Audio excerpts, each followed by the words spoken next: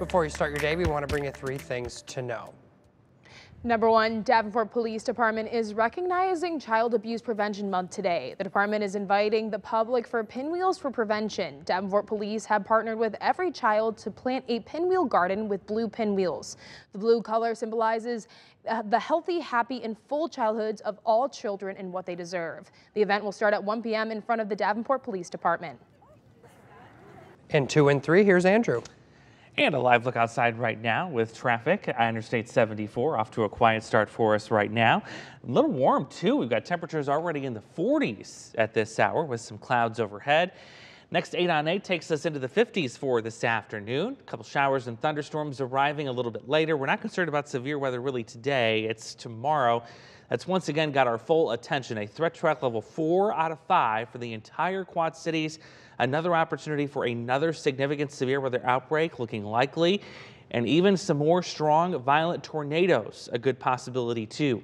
The timing though on this next round is much different than what we saw on Friday, so we'll go over that, where the tornado zone is as well, and the setup that makes this one look a little more dangerous than what we saw on Friday. We will track it all coming up. All right, Andrew, thank you. Governor Reynolds now approving requests for the activation of state assistance for 6 Iowa counties. Those counties include Clinton, Cedar, Delaware, Johnson, Washington, and Mahaska counties. This comes after a storm swept across the Midwest Friday and Saturday. At least 26 people have died, dozens hospitalized in 9 states. A trailer park in Mediapolis, Iowa was hit by that same tornado, the wind knocking multiple trees over, including one through a roof. Mother Nature rearing her ugly head as she left broken windows and siding littered across the trailer park. One family we spoke to was planning to purchase one of those trailer homes destroyed in the storm. Another woman, Layla Hooker, has lived in the trailer park for 4 years, and she says she has never seen anything like this. They told me, your roof's gone. I'm like, what?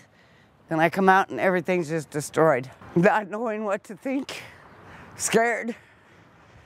Don't know if thing's gonna catch on fire, if what's gonna happen. Layla lives on disability and could not afford insurance for her home. A family near Grand Mountain, Iowa says that they are lucky to be alive this morning after a tornado destroyed their home. The Mackins home was built by a family member back in 1918. It's flattened today. Joseph Mackin got trapped in the basement under debris but was quickly rescued. Meanwhile, his son Jake was upstairs and was thrown into the kitchen.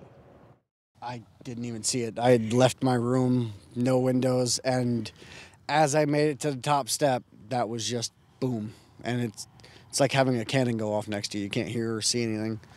Next thing I knew, I was on the ground. The Mackins have set up a GoFundMe page to help with the aftermath. We've included that on this story at WQAD.com.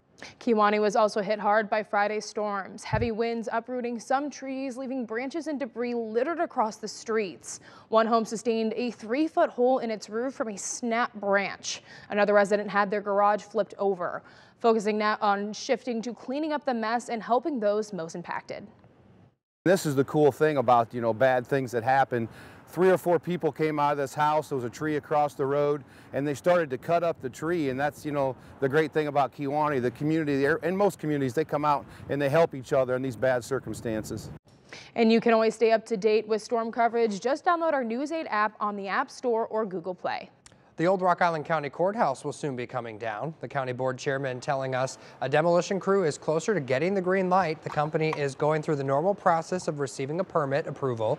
Chairman Richard Brunk says it's going to cost over $100,000. It'll become a green space, but the county's long-term plan is building a new facility to consolidate county offices. The structure is expected to be torn down in the next week and a half. Transgender artists in downtown Des Moines had a chance to show off their artwork over the weekend. Hosting at First Unitarian Church of Des Moines, the 2023 Trans Lives Festival brought together over a dozen local transgender artists displaying and selling their artwork. There were live music and drag performances, and artists say that having a chance to recognize their community is more important now than ever before. The amount of queer youth and queer people who have come together to create this amazing event and bring creative people together and bring community together is just, I think, reflects our resilience as a community. And this was the 3rd year of the festival, which is intended to help celebrate International Transgender Day of Visibility.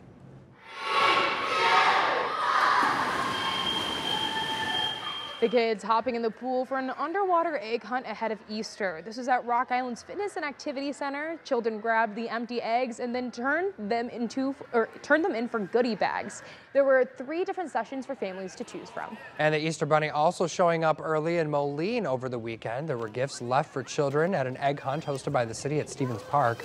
Kids had a chance to collect as many Easter eggs as they could and then redeem those for a prize. I love seeing them. The screams, the laughs, it's great to see them interact with the bunny. We also had sign gypsies here to have a photo spot, so it's been a really great day. And it was the first time the city hosted the event since 2020 due to the pandemic. On Friday, the Quad Cities River Bandits will be kicking off their 2023 season. I am so excited, and to help celebrate, we are taking some of our morning crew live from Modern Woodman Ballpark that day. And so we have a live look from the stadium this morning. We're going to have meteorologist Andrew Stutzky there and our morning show reporter Charles Hart live throughout Good Morning Quad Cities coming up on Friday. But more importantly, we're getting you ready for the first game. River Bandits are going to be playing against the South Bend Cubs. First pitch is at 6:30 Friday night. I can't wait for all the ballpark food and drinks and all that. I'm so excited. Following the game will be the first year's fireworks show.